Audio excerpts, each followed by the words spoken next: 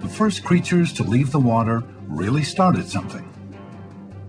Their descendants eventually evolved into today's reptiles, birds, and mammals.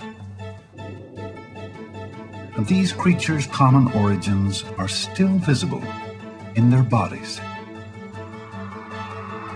Just like us, they all have bodies with 4 limbs. They're all tetrapods. The old idea was that the fish came on shore first and then developed the legs. And what we now think is that the tetrapods developed the fingers first and then left the water. Jenny Clack of Cambridge University suspected that the theory taught in many textbooks was wrong. The story that you'll find in many of the old textbooks and the pictures that you'll see in the books, children's books, museum galleries, is a picture of a fish stranded in a drying pool trying to support itself out of water.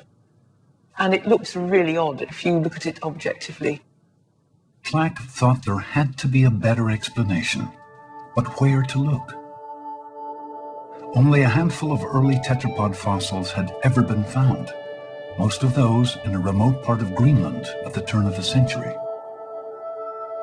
All she had to guide her was a note, scribbled in a journal from a scouting trip to Greenland years earlier.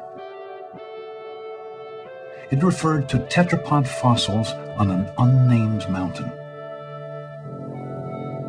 Clack flew to Greenland to search for those bones. Eventually, we found the spot 800 meters up on the hillside. Clack returned with 4 tons of rock